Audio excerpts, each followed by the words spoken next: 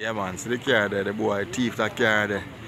And look almost I try to come the one way and the man them back him up and gunshot him, blood clot. Yeah man, see the active police up so there. Yeah man, the man them corner him, gunshot him. And go see the car there. And thief the axe here. The boy thief the axe and the man come down upon him, bank him there so. Because he don't know the runabout, like he don't know the way. And look almost I try to come up the one way. That's the way the police are telling me still. So, he get gunshot. The man come and look like he's a licensed firearm holder. So a caravan tracker, so they just bind up him with gunshot. See the car there, the one there. See the KFC right at Angel runabout there. Yeah, so the whole way have to park up in that line there, so.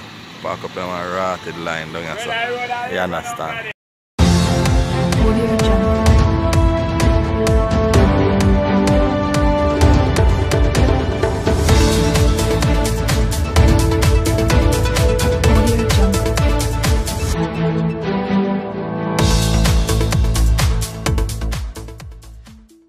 Removing dance from community increase crimes.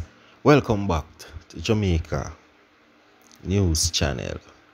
Right now we have an additional update. Thank you for watching the previous one. Now click this one and let us get into it. Dr. Herbert Gale says removing dance from community increase crimes. Leave your thoughts and your comment in the comment section. So we'd like to know what you think about this one. Social anthropologists,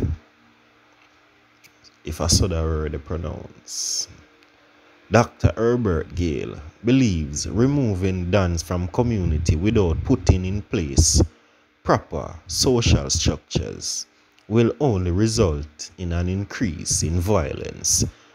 He argues that the removal of dance from community creates a void that the state quite often does not fill.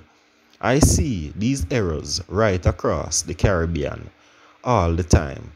They go into communities.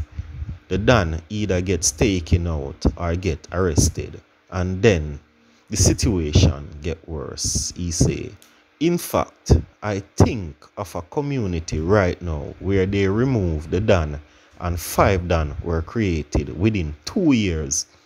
And the more corner Dans you have, the more violence you have, because now everybody trying to see who is the bigger Dan, Dr. Gale said.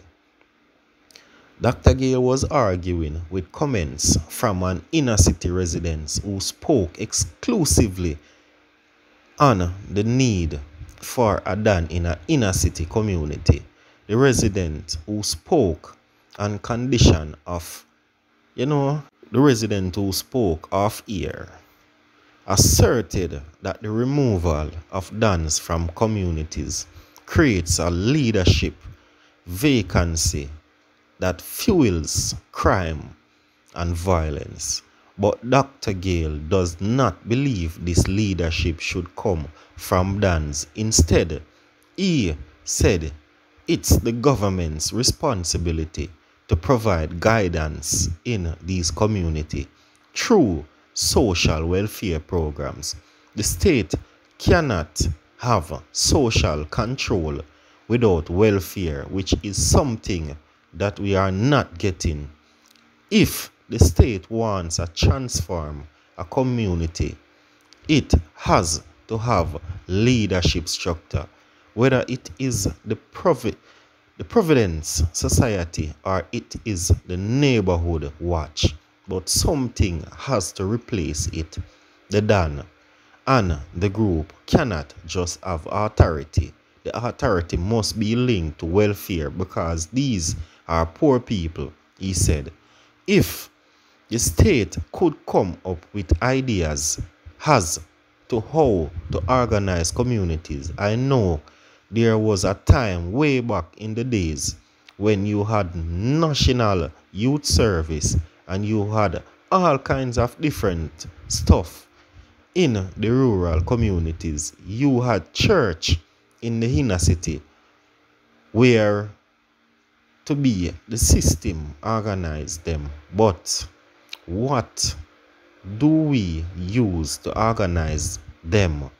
Labor right and comrade, he asks.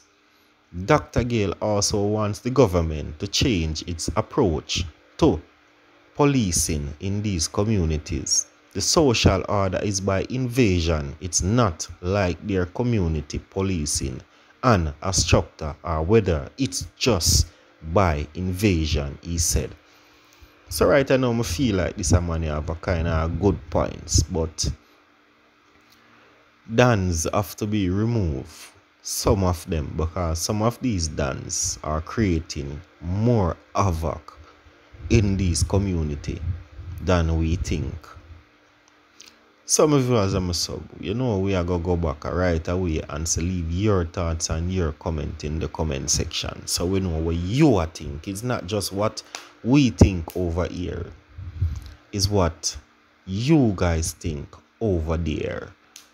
So continue leaving your thoughts and your comment in the comment section. We want to know what I think also. New leads into attack on Excelsior administrator.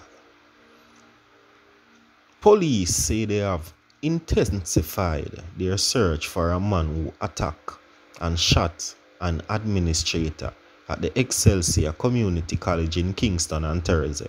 Police source said as part of their probe, investigators are also looking at CCTV footage following the incident that has left school officials and students traumatized. The principal of the school said he has also made contact with Education Minister and officials to provide some level of counseling to the staff members. Sources claim that new information has also emerged that is suggesting that before the attack there was some level of conversation between the school official and the alleged shooter. Reports are that about 3:30 p.m. loud explosions were heard and the female was found suffering from iron wounds. Sources said the attack was carried out by a lone man who forced his way on the school ground. But, my viewers and my sub, if this alleged shooter managed to reach on the school compound and was having a conversation with the female, how did he force his way on the compound? I believe that the female let this man in because he knew her. But leave your thoughts and your comments in the comment section. He forced his way on the school ground and pulled a firearm and let off couple at the woman who work in the administrative building at the campus. Reports are that the shooter later fell the scene, made good of his escape. The female has since been rushed to hospital where she has been admitted. So leave your thoughts and your comments in the comment section. We know this one is going to be tricky, but please do leave your thoughts and your comment. Missing teens located. 13-year-old Roshana Brian and 9-year-old Rowan Brian of Panton Lane, Olaba, St. Catherine, who were missing on Monday, November the 8th, have returned home.